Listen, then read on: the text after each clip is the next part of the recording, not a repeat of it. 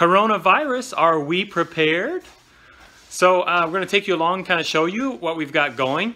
We're going to show you our pantry. We'll be cleaning that up and showing our stock there.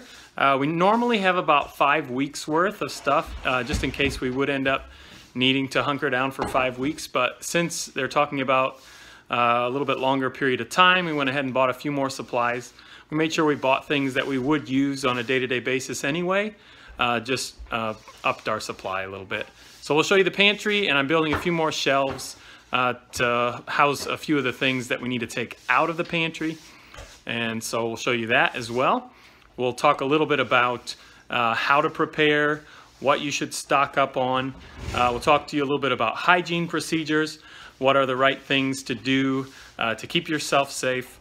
And also, we're going to be talking a little bit about quarantine procedure. If someone in your family were to get the coronavirus, like I'm the one that goes out, I work and I do the shopping since I'm also the one going to work. And so let's say if I were to get coronavirus, how would we handle that? So we're going to show you guys what our quarantine strategy is as well. So if you want to see how we prepare, keep on watching.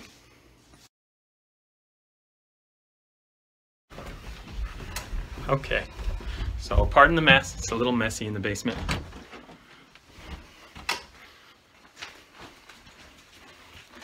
Okay, so our basement's like partially finished. It's not finished all the way. But here's our pantry. So this is where we're going to be tidying up. It's a little bit messy right now. We've got a few things stocked. And I think when bwwwm comes down, we'll go through some of this stuff with you. And I'm actually going to be adding some shelving in this room over here, which is where the furnace and washer and dryer are. But back on this wall back here, I'm going to be adding a little bit of shelving to take some of the things out of the pantry that don't really need to be in here. We've got some boxes and things down here that need to be taken out, and maybe some boxes off the shelves back there. So yeah, we'll clean this out a little bit. What do you say, guys? Should we get at it? Yeah. All right, let's do it. I'm gonna find some, see if I can find some boards and stuff back in the shed. And so I'm gonna head back there and see what I've got. I think I've got some old fence panels that I can cut down and use the pickets from those and use those as my boards to make shelves. And then my supports, I think I have some other lumber I can use. So let's go see what I got back there. Okay, so back here in the shed, I did indeed find some fence panels back here, and I can just take those fence pickets off the support boards, and I can actually use those for my supports for the shelves, and the pickets for my actual shelves. So that's my plan. I'm gonna go ahead and take those apart and build downstairs a few shelves for putting some boxes and non-essential pantry goods. So let's see what I can do.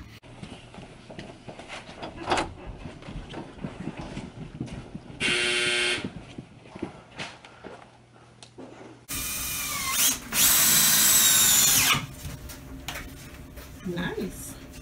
It's a start.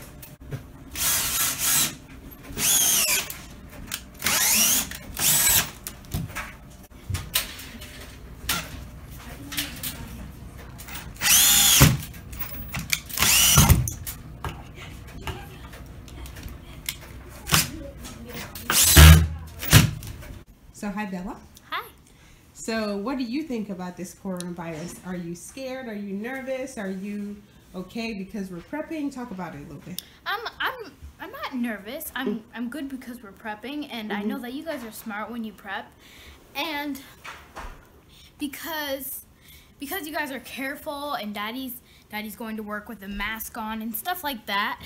I don't think we'll catch it. I am like taking it as a flu. Like as a flu, it comes and goes. So I'm not worried about it. Okay, good. Yeah, and if anything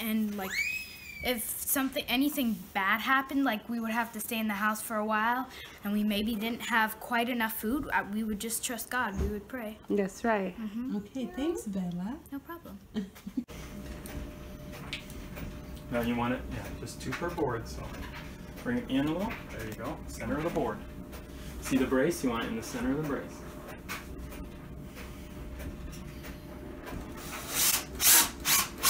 Good. Now move down to the middle brace. And what you want to do is push your boards back. Make sure they're snug against. And then go ahead, find your brace. Look underneath and find your brace. Okay, and you want it right in the center of the brace, but you want it so you can have 2 per board.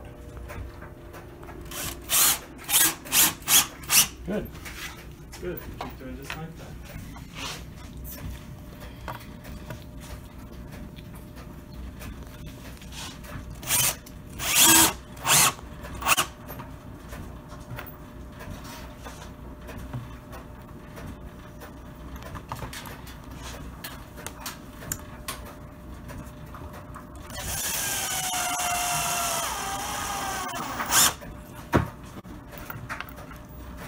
Take it so that it pulls this board all the way tight against your brace. So down a little more.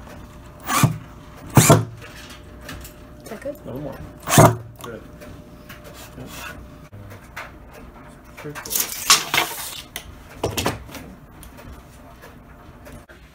So, dry milk, cereals, oatmeal, cream of wheat, and yes, I use a lot of tomato sauce, tomato paste, tomato or diced tomato. I use them all because I'm African. I'm from Congo, and we use a lot of these things to cook. Anyway, some macros, your canned goods, and then so we go to the second shelf.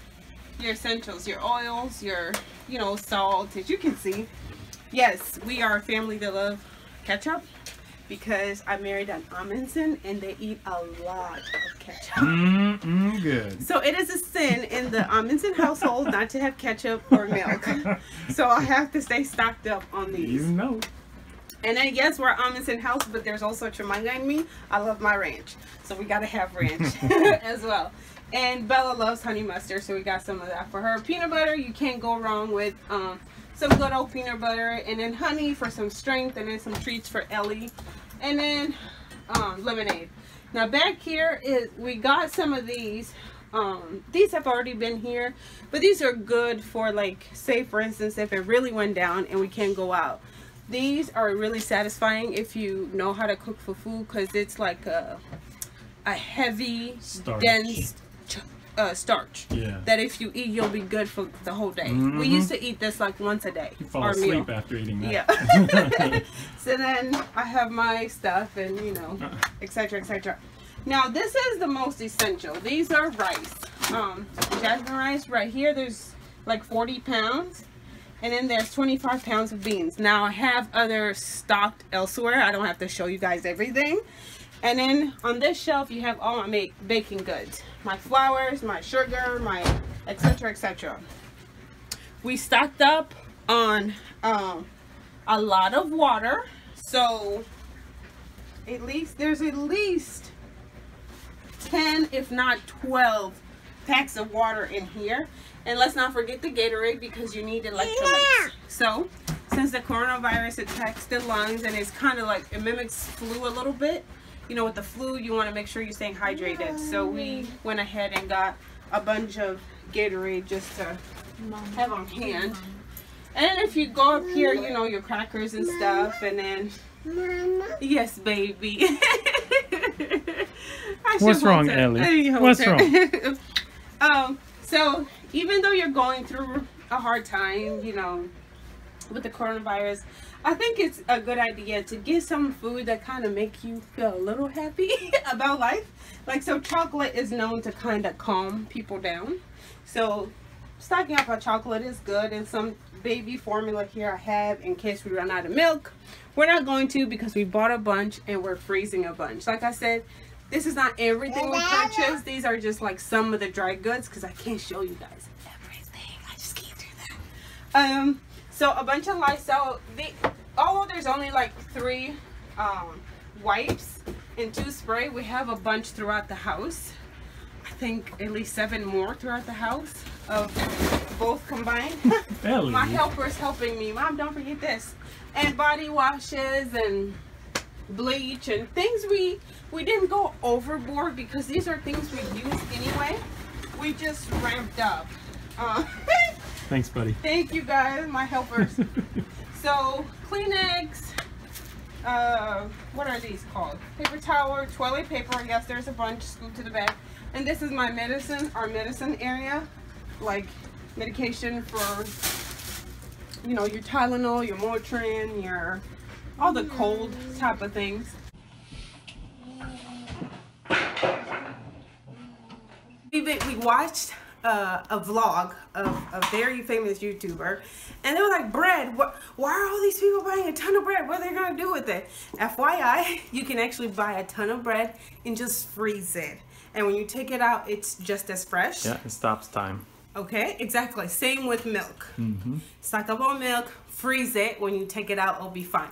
So don't think you can't do that. Right. Just FYI. And then food is not only essential, but the other essentials are your vitamins. So vitamin C's, your Maltese, garlic, zinc, and elderberry are great when you're dealing with, if you're wanting to build your immune system, these things are really, really good. And I have our air purifier going, and I just use this to purify the air a little bit. So yes, Jory's gonna go ahead and take you guys to where, if he were to unfortunately get the virus, because he's the only one that is out and about, this is what we will do. The coronavirus quarantine procedure. So let's go. Or, My baby. or, I mean, from what I hear, it wouldn't affect me too much, but I wouldn't want to pass it on to the kids or bwwm and then potentially someone else. Nope. So we have a gate in the fence over here. I would enter and exit the backyard through our wooden gate. And that gate has a Padlock. padlock, so because we have a tendency of neighbors just walking in, they no longer do that because there's a padlock. And I would live in the playhouse, the children's playhouse. So we won't go in tonight, but the playhouse is wired with 110 electricity and has an outlet and lights in it. So I could put a space heater in. I could have my phone in there and keep it charged. So it wouldn't be too bad. I'd be able to stay warm. Right. And it's a fairly decent little space just for one person. There's a little bench with a mat where I can sleep. Comment down below if you want to get a tour of the house. We might actually just go ahead and vlog. And so bwwm would probably have like a common area, a table out here in the yard where she would somewhere like, here bring food or whatever if they're having supper inside, set it there, go back in. When she's gone, then I could come and grab it and take it. When I'm done, they would come out, sterilize it, whatever, and take it back inside. So that's kind of our procedure. Probably wouldn't take it back inside until like a month later, or actually get paper goods. Yeah, use paper goods and then burn it. And so I would probably end up being the one out here, just chilling in the backyard. How about toilet? So probably would use like a composting toilet, which would just be a 5-gallon bucket. So if you're from Africa, you good. With some sawdust, and then it would go back where the dog's refuse goes. Yeah, so, somewhere back there. Yeah, so I know it's kind of disgusting, but that's probably what we would do. This is not meant to panic people. It's just preparation. Yeah. You know, it's no, good we don't to anticipate that it'll get bad. No. But we're just talking about what we could do. Yeah. So, son. Yes. What do you think about all this craziness? Are you scared? Are you nervous? It gives me a little, like, it's like, whoa, what's going to happen next? Yeah. But at the same time, I'm like, we're prepared. We're trusting God. We're cleaning the house daily, doing... What do you mean by cleaning the house daily? Like, we're making sure everything's clean after Dad comes in from work. We wipe the doorknobs. So I think we're going to be fine. Yeah. Okay. Yeah, I mean, when Jory comes home, he doesn't, like, hug us or hug Ellie. He goes straight to shower. He changes, and then we wipe down all the doorknobs and spray it with Lysol. And then he comes out and he can greet us. But those are some of the precautions we're taking. So I'm glad you're not nervous. That's good. Yeah, the only nerve-wracking part is when, like, you're watching the news and I come sit beside you. It's talking about, oh, coronavirus this, coronavirus this. Yeah. Like, it's like saying like. So it's too much of it is a lot to handle. Yeah. Okay, but you're not nervous. No. You shouldn't be. Yeah. Because for some reason God allowed not for the kids to get too bad. Oh yeah. Yeah. So you're good. What's the word I'm looking for? We canceled their dental appointment. We canceled my disappointment. There's a bunch of we pretty much cleared our calendar. And although our children aren't scared, they were pretty bummed out because of why? Lion King got canceled. Yeah. What do you mean by Lion King, Jabin? So what happened was, Mom asked God, she was like, if this coronavirus is really serious, please stop the Lion King. If it's not so serious, just let it go. And so, That's right. a couple of days later, she was looking on the South Bend News, and she found out that Lion King has got postponed. Postponed? Postponed. Yeah, so their Jeepa, aka my father-in-law. Do you want to talk about that, Bella? Yeah, so he was planning for us to go to the Morris Performing Arts Center to watch an act, a Lion King act. Broadway show. Broadway show, yeah. And so we were planning to go. We were getting all ready and excited, and this Corona thing comes on, and we Mom was praying, and they were praying that, like, God, if this is really serious, then please let it be postponed or canceled. And then, like, a few days later, it was just, like, canceled. And I was like, great, it's canceled. How was that good? And then when Mom said God answered our prayers, I was like, let's build an altar. I was so excited. Yeah. Yeah. Well, good. I'm happy you guys are well. Hey, are you hiding? You're so goofy. Are you playing? Yeah? What do you mean?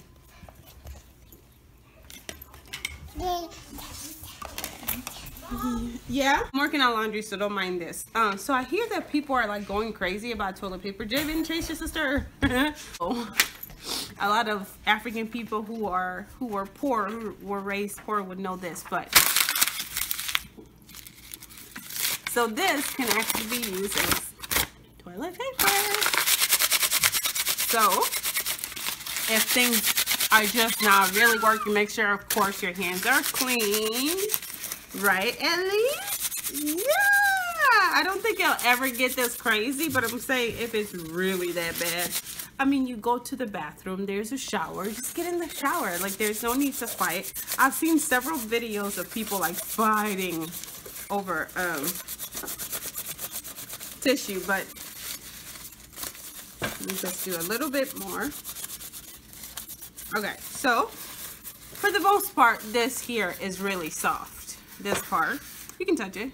Wow. Why do they fight over toilet paper? I can't say wow.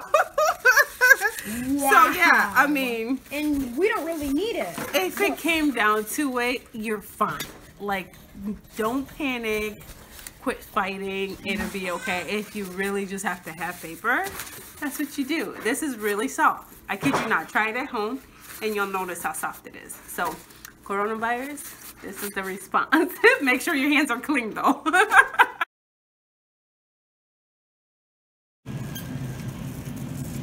Guys, I don't understand it. It boggles my mind. But this is the paper goods aisle at our local Walmart. At our local Walmart, the paper goods aisle. I mean, stripped of toilet paper and paper towel. Just panic bought to nothing. What in the world? All that's left is some garbage bags and a little bit of tissue down here. But this entire aisle is stripped. I mean, it's usually slam full. I cannot believe this. What is going on?